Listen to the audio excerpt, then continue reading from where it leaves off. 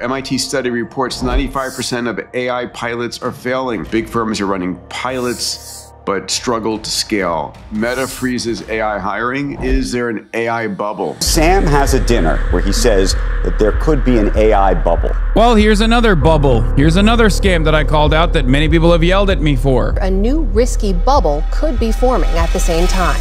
Absolutely not a bubble. It's the biggest shift in human history. I would argue that in AI, we've actually crossed the singularity. Like the pace of change is faster than we can process it. We're about to get general purpose humanoid robots that are running foundation models, but they're going to be running locally at ultra low latency. I think this is an incredibly exciting idea for AI. The worst thing you can do is not get on board and ignore it. That's the worst move you can make. This is what's going to help us continue on this accelerating curve. The new economy is coming, and some things need to be rethought just for speed.